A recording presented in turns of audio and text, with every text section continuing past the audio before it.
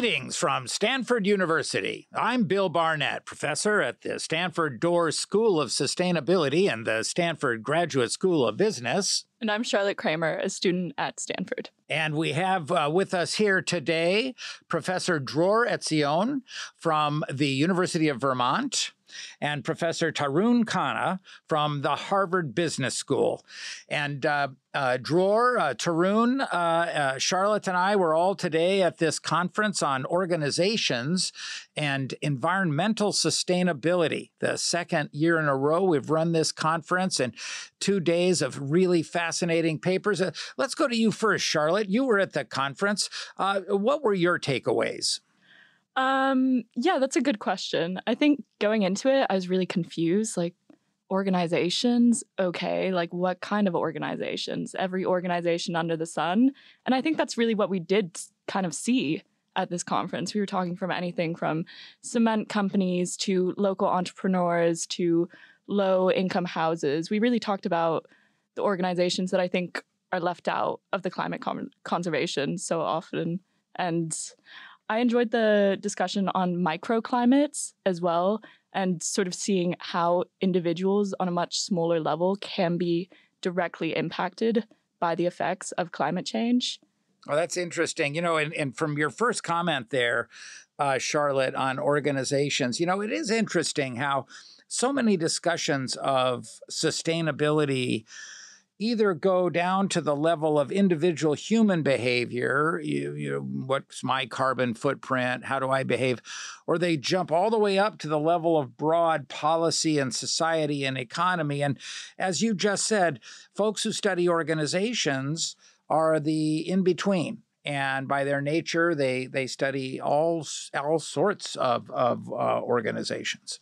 Yeah, and I think definitely we saw also in the conference some more typical for-profit business companies, and a topic that came up, which caused me to think a lot, was around the business case for sustainability, because kind of the intuitive feel is that we want organizations to be involved in this. There has to be a monetary incentive to it. And then we had some people who were saying, well, maybe that's not the main thing. Maybe that's a bit too simplistic, and there's other ways in which organizations might find purpose or find rationales for going in that direction. And Tarun, I think, has thought about that issue as well.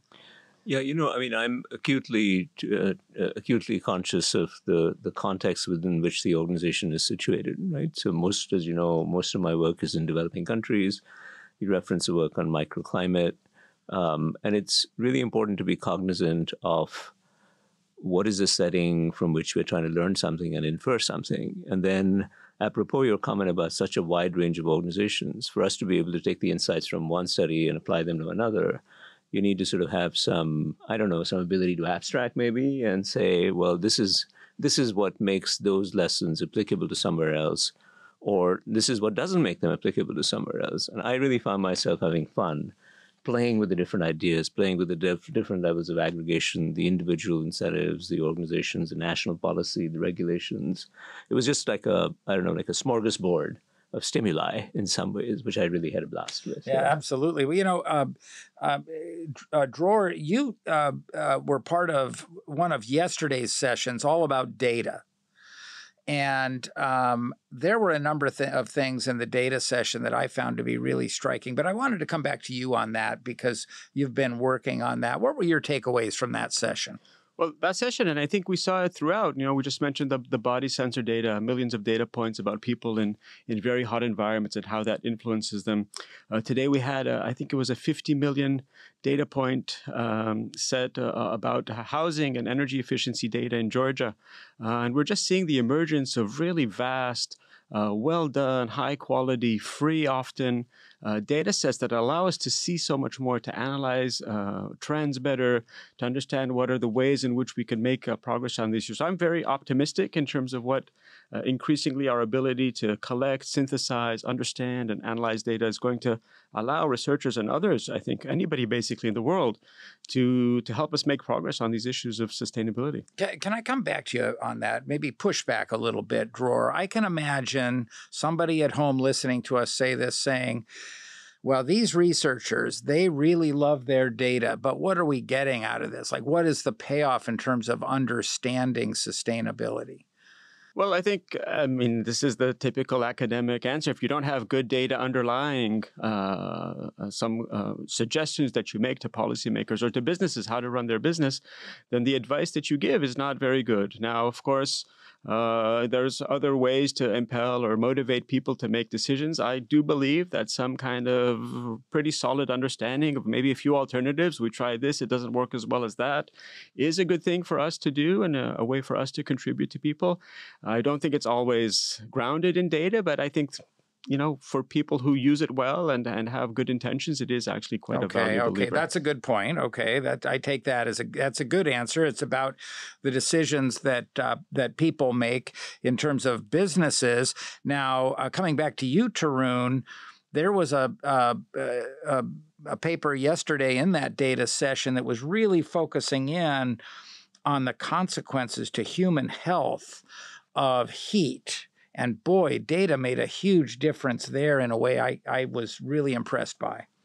Yeah, that's a paper where I think we can see very clearly an answer to your question, Bill, which is without the data, you literally don't know when to tell the informal worker in a very hot environment in that study setting in India when he or she should stay home to avoid heat exposure, which in turn causes, I really love that the presenter went all the way into medicine and found some really hard-hitting, no pun intended, medical output variables that social scientists don't normally look at, but to say that, look, if you expose somebody to excess heat or what we call wet bulb temperatures, and there is no intermediating organizational structure to shelter that poor person from the heat, well, you get kidney failure. So there's a consequence, Bill.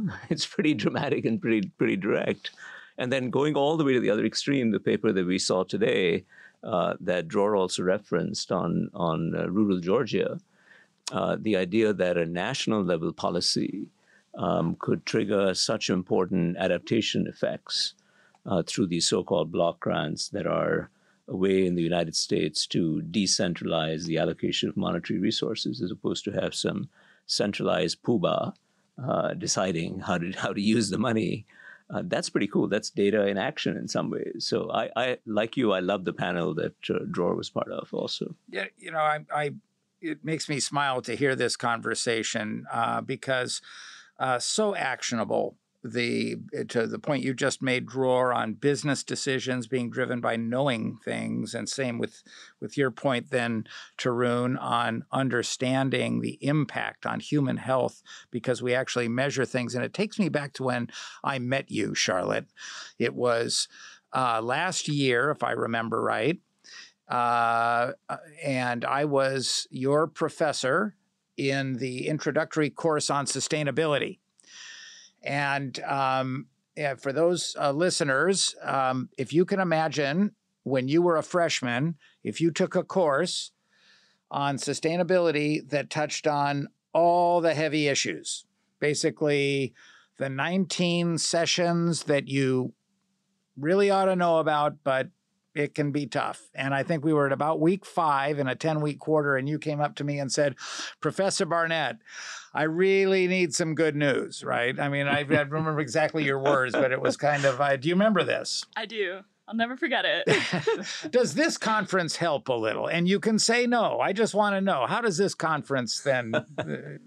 I think it's actually, for me, it's really funny that you brought that up because I was thinking that exactly during this conference. I was like, oh my God, all this data, we're learning so much, but like, what are we doing? Because for me, the way that I see it, and I work with a lot of data all the time, I study computer science here, I think it's very easy to organize data. I've done it before, I know how to do it. And for me, I know data, but then when I look to see what the world is doing and what, real life organizations are doing, if it's not done through sort of a capitalist, self-motivating price mechanism, it really isn't done. So when we talk about data in microclimates, I was like, okay, but who's doing it? Who's looking out for the little guys? Sure, we have so much information on how these people are like dying of heat stroke and struggling in these conditions. And now we know, and it's great that we know, but what are we doing? I see. Yeah, go ahead, Tarun. Charlotte, I thought you would say after Susan's keynote this morning, when she spelled out all the doom and gloom in Charleston. And of course, by Susan, Tarun, you mean Susan Crawford from the Harvard Law School, where she gave this terrific keynote based on her book, Charleston. A setting which is a coastal city in the United States, and very low-lying coastal city and uniquely susceptible to pretty small levels of sea level rise that we're almost certain to see in the next decade or two at most, juxtaposed with, as you just put it, the little guy really getting messed up because of the racial legacies of how housing policies have played out and the complete and utter inaction in response to blizzards of data that are available. I thought you were going to say, Professor Barnett, I still need some really good news. Yeah. And I think we all do. And what makes me so happy to go to these conferences and to be here and to speak with amazing professors such as yourself is that there kind of is hope. I remember exactly what I wrote to Bill. I read it often, and I was nasty, I think, about the state of the world. But I become more and more hopeful, especially when we talk about things like this and when we realize kind of the complexity of organizations and begin to work with that. I think this relates to a theme in the conference that came up was the issue of adaptation. And I've always had an idea that this is really a double-edged sword, this word, because on the one hand, we do want to encourage adaptation, and we want to make sure that people who need the support and have the ability to escape extreme conditions have a way to do that, and then over a longer term to move their houses to where they need to be so they won't be flooded. And these were all things that came up in the conference. But at the same time, I think we're also adapting in a way that I find very worrisome. As you were saying, where is the outrage? Where is the all of this information is coming at us and we hear it and we adapt. We kind of just tune it out. And I think that form of adaptation is really quite dangerous. So I'm always curious about what is the right adaptation that we want to encourage versus what is the adaptation that is just leading us to continue to accept this and not do enough. Sure. I'll tell you, it takes me back to the old psychology literature on self-efficacy. There are different ways we can make ourselves feel better, right? One way is just to have the news be good, right? So when people come up and say good news, and I know with you professors and Charlotte, as you go on with your career, this will come up. The staff often come to me and say, give me some good news. We got to publish some good news. And I always come back to that and say, no, I'm going to tell you actually what's happening. Okay, I'm going to tell you what's happening. But there are other ways to feel good. There's two other ways. One way is to block and deny, okay, which you're getting at, Dror, right, where we could just tune it out and then feel good because we're simply not accepting it. Obviously, that's not good for the world, not good for us, right? And the other way is to find a way to take action. So interesting that even in tough times, if humans can do something, they feel better, even though the context is still kind of tough. And in that sense, actionable consequences coming or actionable results from our research might be useful. If I may say, I think there's a third way to feel better, especially as a corporation, and that is greenwashing. So one of our papers spoke about this quite in depth about how companies who are under ESG pressures and who are being prompted to divest from certain things will divest from unclean, really CO2 emitting plants, but then will sell them to private companies or private equity firms that don't have those same regulations. So, you can imagine the CEO and all of the investees and everything feeling pretty good about themselves when really it doesn't seem like there's been any significant change. Again, that sends me to the everything sucks mindset. I got to say, Charlotte, that's awesome. And now the next time I give a talk on this topic, I'm going to throw that third one in. I'll try to cite you when I do it. So I'm struck by Dror's very playful use of the word adaptation, and it just makes me think that rhetoric is so important, and we saw traces of that throughout the conference when people were talking about symbolism and framing and how people interpret things. To me, as somebody starting to get interested in climate change effects on the 7 of the 8 billion people who don't live in rich, luxurious surroundings, I think very much of climate mitigation, which you tend to see people focused on in, the fancy universities in the world, the rich countries, and climate adaptation, which is really the poor rest of the world that just has to deal with the nuisance that's been visited upon them by the rich people in some ways. But Dror brings up a very important point that, so I had two thoughts. One, Dror brings up a very important point that adaptation can be the way that you described it, which is individuals just tuning things out. And the second thing I thought, which was very cool, I expected when I looked at this conference agenda that, it would mirror the 90-10 split in the way research dollars are going to climate research, which is 90 for mitigation, 10 for adaptation. But actually, every single paper in here is about adaptation in one form or the other. There's actually nothing on mitigation, which is really interesting. Yes. We didn't set it up that way. We just responded to people's submissions. And I think it has to do, coming back to the organizations issue that Charlotte started us off with, it has to do with the kinds of organizations that have self-selected to participate in this conference. It's very cool, actually. So picking up on Tarun's comment on the 90-10 split, a number that stuck with me, and I think that maybe one of the things that really I'll follow up on after the conference is somebody mentioned an 80-20 split that I found fascinating, that 20% of the impact on the world or environmental sustainability is our individual choices, whether we choose to take a flight, whether we choose to take a reusable bag or a straw.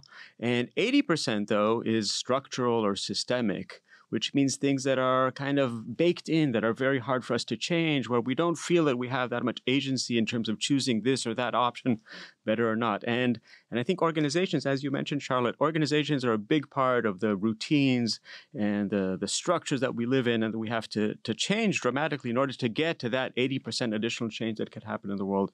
And I was just fascinated by that number, and it's something I'm going to take away from this conference with me to think about a bit more. So I have a more selfish self-reflection, introspection, which is the two-day workshop reinforced in me why, given a choice between existing in as an academic in a discipline-based environment and a choice of existing in a phenomenon-based setting, I'd much rather be in the latter. It's not a value judgment; it's a taste function issue. And just being around people who were sort of very interested in climate change and sustainability, whether they were applied math people, economists, sociologists, ethnographers, engineers, lawyers, physicians, it was just very cool. Yeah, I agree. I think for me, what was really most notable about this conference is that not a single sector went untouched. I mean, we were talking about everything under the sun, and it's so comforting to know that really so many academics, so many organizational academics are studying these things and they're finding this data, and hopefully they're, giving people advice, giving policymakers new ideas for companies on how to, reach these climate goals. And it's comforting. Yeah. Well, thanks to you, Charlotte, and Dror, and Tarun, and to the listeners. Until next time. The Stanford Initiative on Business and Environmental Sustainability podcast series is sponsored by the Stanford Graduate School of Business and the Stanford Dror School of Sustainability. Music by Charged Particles.